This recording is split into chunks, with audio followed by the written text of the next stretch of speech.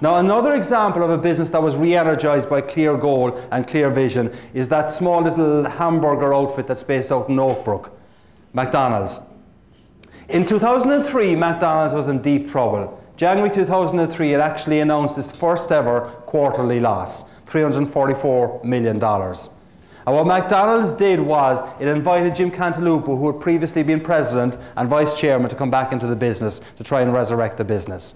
McDonald's was in deep trouble. It was losing market share, it was losing customers, it was losing also, just as importantly, brand equity. And the golden arches were badly tarnished. McDonald's at that stage was seen as being the evil poster child for obesity and all the issues associated with the food industry here in the United States.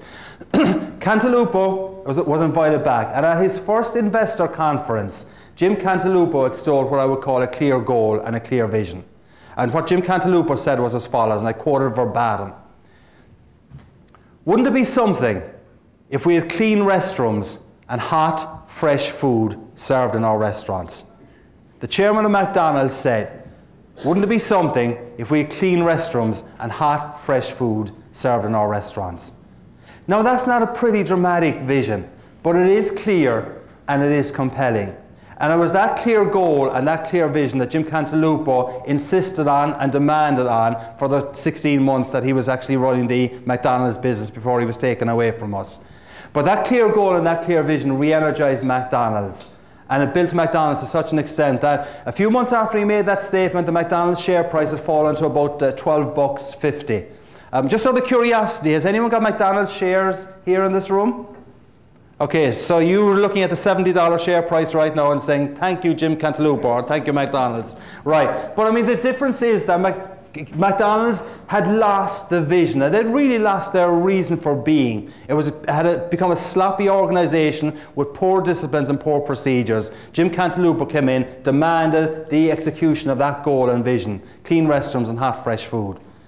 And what I found intriguing was that while McDonald's had to see Cantalupo go after 16 months and a guy called Charlie Bell came in, Charlie Bell used to consistently say at investor conferences and at analyst conferences and when he was talking to shareholders and the media, one of the things he used to consistently say, which I found intriguing, McDonald's is going to have the cleanest restrooms in the industry. He spoke about the food, but he always spoke about McDonald's is going to have the cleanest restrooms in the industry.